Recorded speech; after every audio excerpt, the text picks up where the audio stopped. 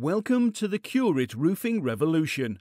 The Curit GRP roofing system is a wet-laid roofing system consisting of a GRP laminate which is finished around the perimeter with preformed GRP edge trims and coated with a roofing top coat. This video will demonstrate how to install a Curit GRP waterproofing system in a cold roof build-up.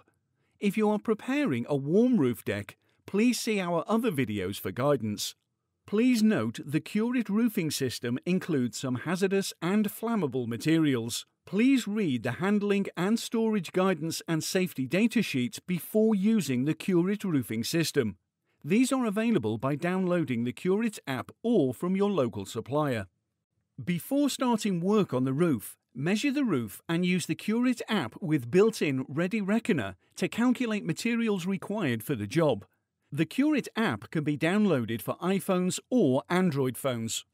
To prepare for installation, replace any damaged joists and install noggins where required. Noggins are recommended to remedy any play in joists and to provide extra reinforcements for wider or loose joists. The maximum span between joists is 600 mm.